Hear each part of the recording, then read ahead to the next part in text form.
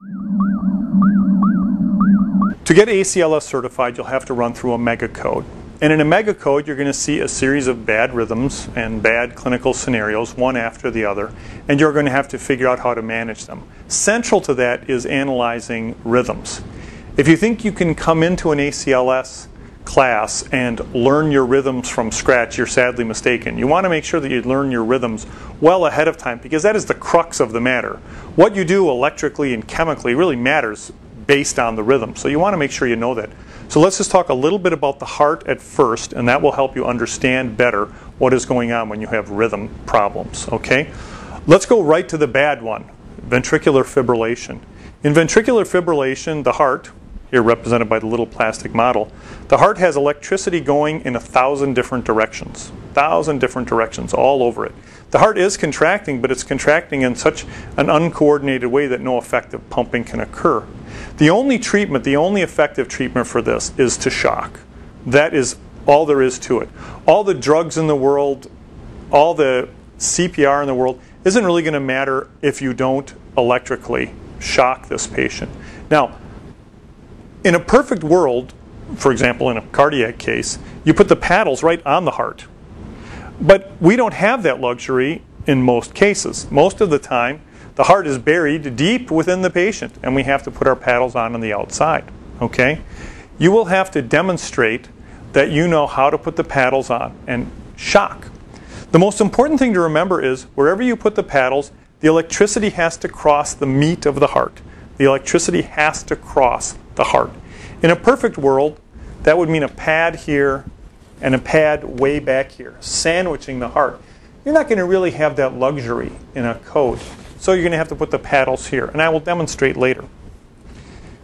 A note about defibrillation. Defibrillation is actually a misnomer. What you do when you shock a heart, and you see this if you ever do a heart case, is you don't really just defibrillate. What you do is you create asystole. If you look at a heart in the heart room, when you can actually look at it and you see it fibrillating, and you see the pads and you shock it, what happens is everything stops. All electrical activity in the heart stops. You stop everything. You stop all the chaos. And for a second, the heart sits there, asystolic, doing nothing. There's no electricity in it at all. Then you hope against hope, that the heart's native pacemaker will pick up and get the heart beating again. So remember, when you're doing defibrillation, what you're doing is you're really doing asystolization. Now, no one calls it that, but that's really what happens. That helps you understand something that is frequently a cause of confusion with people. People will say, well, let me see. I shock V-fib, but let me see. Maybe should I shock asystole? Remember, asystole, you don't shock because shocking causes asystole. You could say, in effect, that someone in asystole already has been shocked, since shocking is asystolization. All we're going to focus on now is actually placing the paddles and firing the paddles. We'll show later how we go about setting it. A couple things about pad placement. You can either place sticky pads on or use these pads. You can see that the heart, which is, of course is going to be a little bit deeper, when I shock this, the electricity will be able to go across the meat of the heart. When you shock someone, if you use a biphasic machine, you're going to go right to 200 joules. If you use a monophasic machine and they're being phased out, monophasic, phased out, you go right to 360. The idea is we don't work our way up anymore. The idea is you have to shock, and you have to shock right away, and go right to the maximum. When you shock, make sure that you're clear and make sure everybody else is clear. You only have to see someone get zapped once to realize you have to be very, very careful. When you do your ACLS certification, they will have you set the defibrillator at something like 2 joules or something. The idea being you don't want anybody to get hurt. So when you say clear, press the buttons and shock. What's the difference when you do cardioversion? When you do cardioversion, the paddles, when you press down, are going to have to read the EKG for a little bit. So when you do cardioversion, which you're going to do for what? For something like atrial fibrillation or SVT or VTAC that's unstable. When you do cardioversion, remember you have to press the paddles and hold them for a little bit. You have to hold them until the pads read what the rhythm is and then fire. So don't make this mistake. Oh, we're cardioverting. Okay.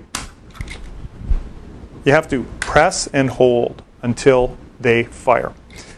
One of the things you'll need to do in ACLS certification is actually turn all the dials and press all the things in the correct order to demonstrate that you know how to actually work a pacemaker. Now, this pacemaker is an interesting one. We use it in our simulation center.